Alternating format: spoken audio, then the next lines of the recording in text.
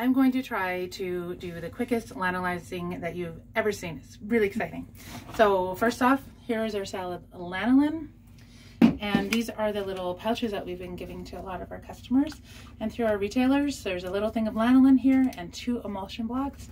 And this is enough to do 2 lanolizing jobs.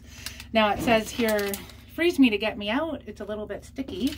So look at this. This is a piece of lanolin, frozen lanolin. Look, what? I'm gonna do it over here because Ron, it's probably gonna make ding, ding, ding, ding. It's hard. So we are going to get some distilled water. I like using distilled water because some water types will have too much acid in it or weird chemistry. Now I put about that much in it. It's 1/3 of a cup or so. You don't need much. I'm gonna put it in here. I'm gonna turn this on for 1 minute. I'm gonna check it. And now I'm gonna get my lanolin and I'm gonna take about half of it. See, it's already starting to melt. It was rock hard and now it's already sticky. That's how quick it goes. So if you put your little pouch into the freezer, it's gonna come out way easier. Okay, so I'm using half of it and I'm using 1 block and we're gonna see how this goes. My water is at 30 seconds here. Now I'm gonna use another jar just so I can get this out of my hand. I'm going to lanolize a full coverage doubler, and these are really neat. They're basically a diaper cover without the cuffs and waistband, and I love them because they can add some extra boost to your diapering routine without adding a whole lot of bulk. They're one of our lower price point items. Gateway into wool, there's some people that use these without even a wool cover, and you can put them over just about any type of diaper that you want, and you can super lanolize them. All right, I talked our way through the minute. Beep.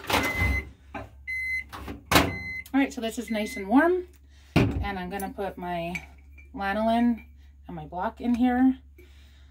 I personally don't think that there's a big difference between which one you put in first, and I'm just gonna stir, and it's already starting to melt. And all I'm trying to do here is get my lanolin emulsified and mixed in, and I don't really need the soap. I'm not trying to get soap into my wool, I'm just trying to get lanolin in my wool, right? So let's see how it went milky already. I don't know how well you can see that. Ooh, it looks so creamy. All right, I don't really see any more fat in there, or wax I should say. So now I'm gonna pour this into my bowl, and the bowl is cold, right? I'm aerating it. Look how much cube is left in here. There's still that much cube. I barely even used any of it. So you can reuse this. No reason to throw that out. I hate wasting any. All right, so now it's in my bowl, and look, I'm cooling it just a little bit. Just like, I don't know if anybody's made custard before, you temper it with egg yolks and you want to curdle the milk and all that, right? So I'm going to pour a little bit more of my water in here. Oops, I'm covering the brand. So look, I don't have very much water in here. We don't need much. So I'm pouring a little bit in here, and I'm just going to mix a little bit, and I'm pouring a little bit more. I don't want too much water. I'm not going to be soaking this. Now again, we're trying to get lanolin into the wool. We don't need water in the wool, and we don't need soap in the wool. We're trying to get lanolin. So look how pretty that is. That's kind of what we're looking for. Now I'm going to take my diaper cover. Let's pretend that there's cuffs on here. Again, I'm thrifty and I don't have a diaper cover that I'm going to dunk in here. So I'm using our lower price point item because I don't have to worry as much. All right, so I'm just going to go with the wet zone first, and I'm putting it in the water. There we go. I got my wet zone done, and I'm just going to smush it in here.